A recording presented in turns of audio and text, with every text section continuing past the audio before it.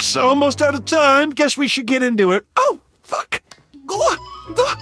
Okay, I've got a lot to get through and not a lot of time, and I feel like you weren't hearing me before, so here goes. My house population is out of control. It's a bad situation. It's taking a toll. If we rehab these sinners and cleanse all their souls at my has-been hotel. Wait, I'm getting ahead of myself. Right, extermination. I know you guys fly down just to kill once a year. It must be annoying to ship all the way here. If I join you in heaven, that trip disappears. You can wave that door farewell.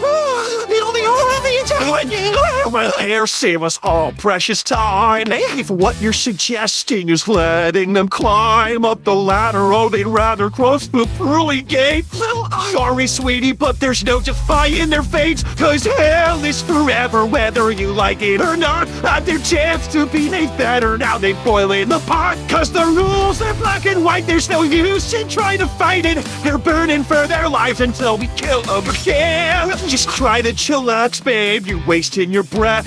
Did I hear you imply that they don't deserve death? Are they winners? Are they sinners? Cause it's cut and dry. Fair is fair, and eye for an eye. When all said and done, there's the question of fun. And for those of us with divine ordainment, extermination is entertainment. So don't fuck yeah.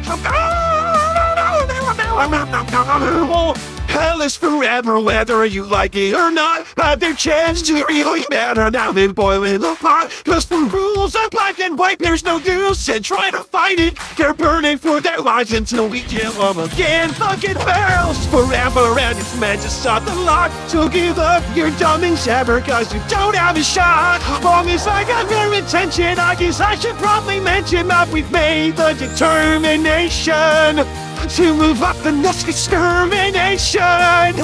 Can't wait a whole year to slaughter those little cunts. I know it's just been a week, but we'll be back in search. What? Oh, wait, can you? No. Oh, shit.